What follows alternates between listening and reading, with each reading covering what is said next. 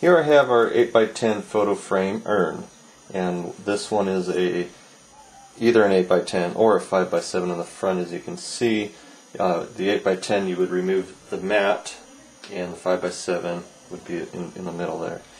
And this one is very similar to just a photo frame, except for it's thicker, and that gives us room for the urn, which goes inside. And as you can see, it's a very easy opener. Open from the back, and here we can remove the urn itself, and that's where you would access the area for the photo. Once the photo is in either 8x10 or 5x7, and then the cremains can be placed in the urn, and this one has the cover will be inside when you receive it.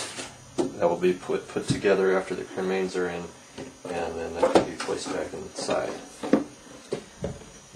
So as you can see, that was our 8x10 photo urn in cherry finish.